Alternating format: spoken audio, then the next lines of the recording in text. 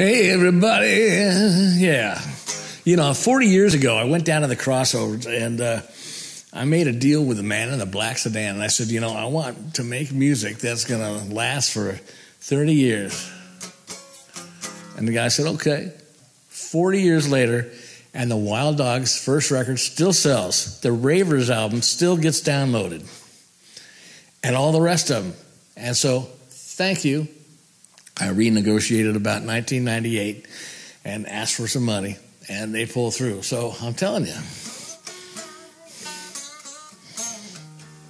if you go down to the crossroads and make a deal, they listen to you. Thank you. I'm Matt McCourt, usmetal.com.